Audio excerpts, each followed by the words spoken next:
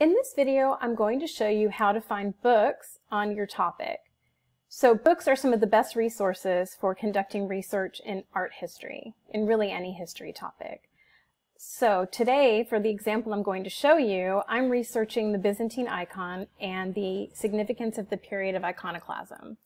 And based on the background research I've already done, reading my textbook and looking at the encyclopedia Grove Art Online, I now understand that icons are religious art, and the iconoclasm was a period of time when that kind of art was destroyed. And so now I want to know more about Byzantine life. What was life like when they were using those icons? How were those icons used? What was the religion like? Because I think that's going to help me understand the images or the imagery of those icons and maybe why they were destroyed, right? So I want to learn more about the religion and life during that time. That's what's interesting to me. So to do that, I'm going to look for some books. And if you see, I'm on the research guide for your class. I'm going to click the Find Books link. And if I scroll down, I'll see the resources we've provided for looking for books. The first one is the Cerritos College Library Catalog.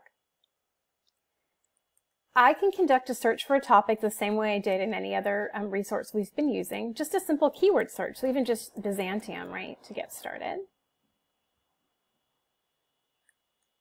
And you can see there's a lot of results, but right now, because we're all stuck at home, I have to limit by what's available online. So now you can see I'm down to 18. There is a book that looks really interesting to me, Daily Life in the Byzantine Empire, because I'm interested in life during that time. And to get to the full text, I would just click this link right here. But as I continue to scroll down, I'm not seeing that many other books that I think are going to help me. And there are some movies, but I need more. I need more. So if I go back to the tab, you'll see that I've also given you guys a link to the Internet Archive. So the Internet Archive is an open source website that has digitized information. You've got videos, you've got text, you've got images, you've got audio, all kinds of things, right? And so I'm going to start by just doing that same kind of simple search that I did in our library catalog to see what I get. And I get 1,200 results, which is way too much. So I'm going to narrow it a little bit. I'm going to see what they have about icons, right? And that's why I put that and. So now I have much fewer results, but they look like they're really about the topic I'm interested in. And while there are images here, which I might use, right now I'm looking for texts still. So I'll limit to texts. And now you can see there's some books that I can look at.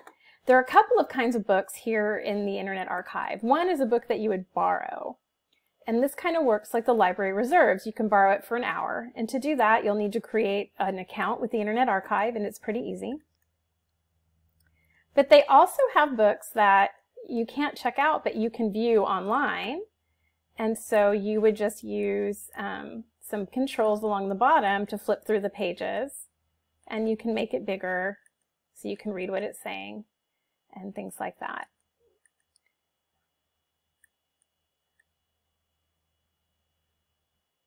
So I hope that this has helped you find a way to find some books on your topic. I think if you feel frustrated, you can't find the books that you need, an important thing to notice is this little chat link on the right-hand side of the research guide. You can contact me directly, but if you need help right away, just put your name in here and start chatting with the librarian on call. Those librarians are working from 7:30 in the morning till 10 at night, Monday through Thursday, 7:30 to 3 on Friday, and 10 to 3 on Saturday. So you can get help right away, and we'll try and get you the resources you need for your class. If you click to the next tab, Find Articles, you'll find a video that shows you how to look for scholarly articles on your topic in some of our databases.